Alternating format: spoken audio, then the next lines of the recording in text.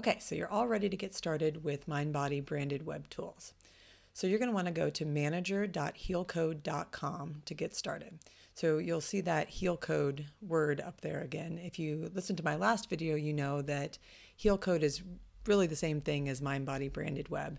Heal Code used to own all these widgets, and MindBody recently bought them. So now it's all under the MindBody brand. But that's why the Heal Code's up there in the website name. So this is the page you're going to log into your branded web.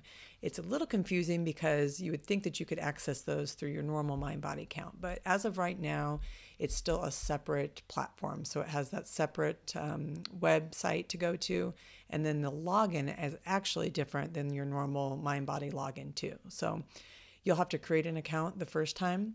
And if you have any problems with that, just contact MindBody customer support and they can help you get login credentials to log into MindBody branded web.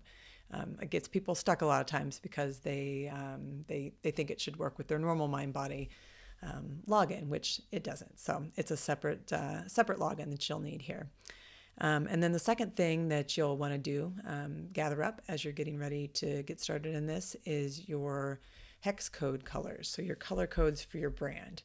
So those are 6-digit color codes after the pound sign or the hashtag sign that correspond to the different colors that you're using on your website and in your branding. So if you need help finding that, I will link to another video that I have that can show you how to find your hex colors.